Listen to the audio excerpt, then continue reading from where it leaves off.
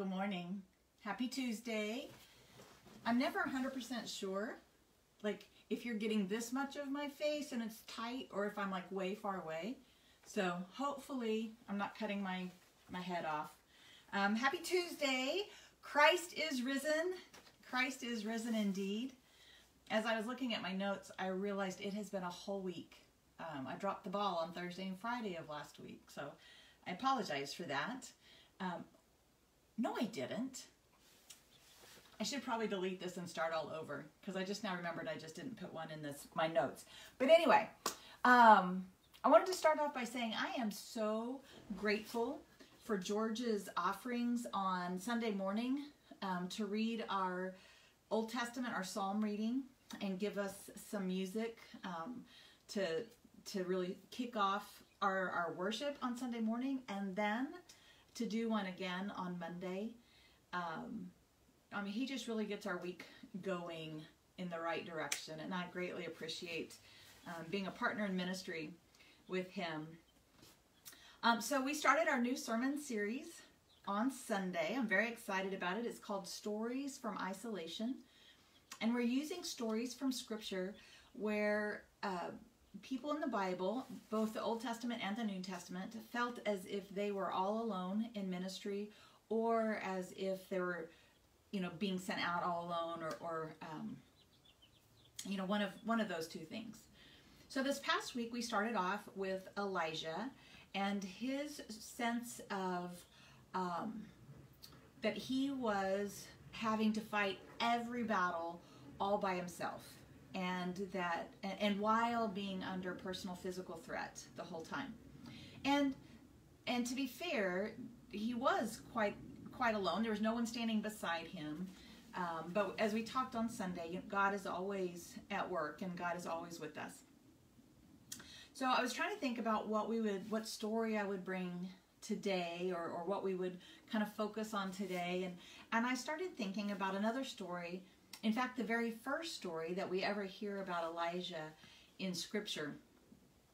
And I don't know why it came to mind, but it stuck. So that's what we're going to do today.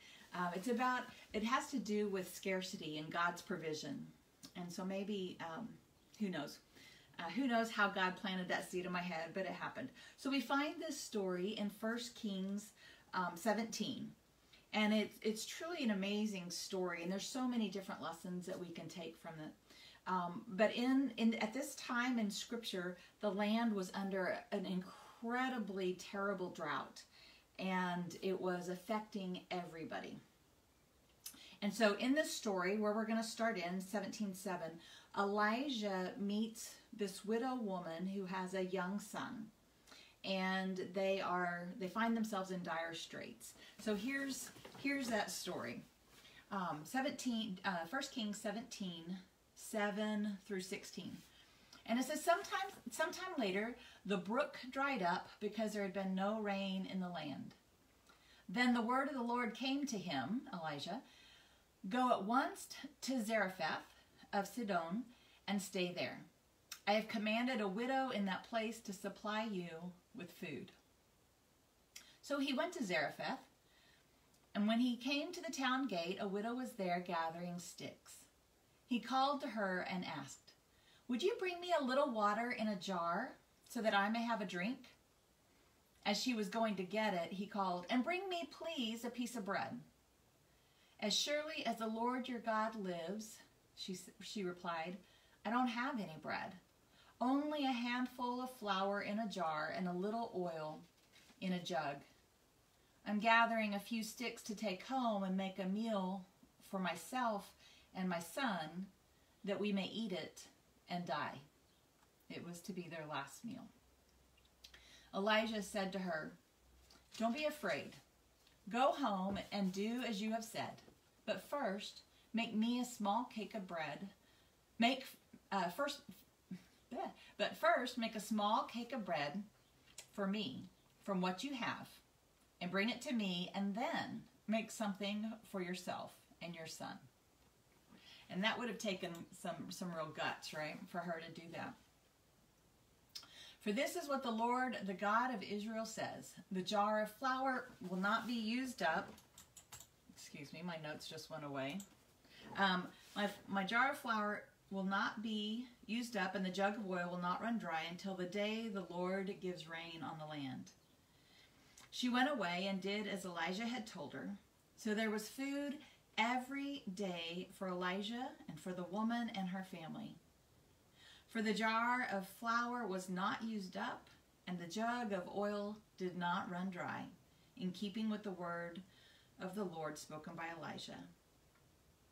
The word of God for the people of God. So we are right now living in our own type of drought as a world. And what we are going through right now has threatened our health and our ability to provide for us, for our families. We're watching businesses close all around us. And we find ourselves right now feeling as if we are being forced to choose between working and killing a large number of people. So as we think about our context, just where we are in the world and what's going on in our lives, and then we listen to the story, I wonder, what do you hear as you read this story? What is God saying to you in this time? And to be honest, God is telling me a lot of things. As I was reading this story earlier today to think through what I was going to say, I heard God speaking a lot of things into my life right now. You should have heard the news. You should check your emails. The new pastor has been appointed for Chapel Hill, which is very exciting. And I think that she is going to be such a wonderful fit for our church. That feels really good to know who it is that'll be coming. But right now, as I'm preparing to move to a new place where I don't know anybody, at a time when I may or may not be able to meet people, I'm having to pack with no help, like all kinds of things. God spoke a lot of things to my situation, not even apart from what we're going through as a world, about how I can trust in God, and how I can step out in faith and do those things that God is asking me to do, even though I don't know what's coming. That I can use up the last bit of my resources in being faithful to God, because I can trust that God's going to provide, right? I mean, there's just so many things that God is. As I read this morning, I felt God's comfort. I felt God kind of pushing me a little bit. I felt God affirming what has happened and what will happen. So what do you hear as we read this story of God providing unlimited flour and oil for this woman and her son because of their faithfulness in providing?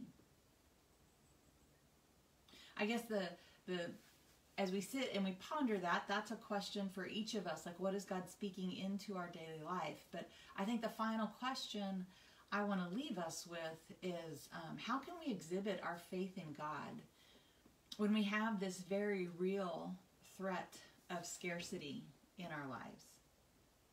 Because the one thing we know is that God is God.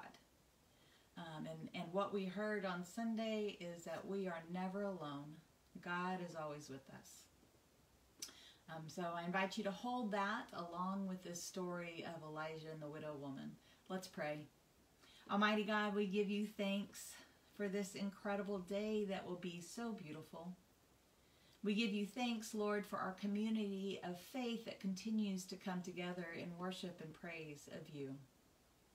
We give thanks for the many ministries of our church that are continuing to go on, that continue to use the last bit of resources to make a loaf of bread, a little cake for your kingdom.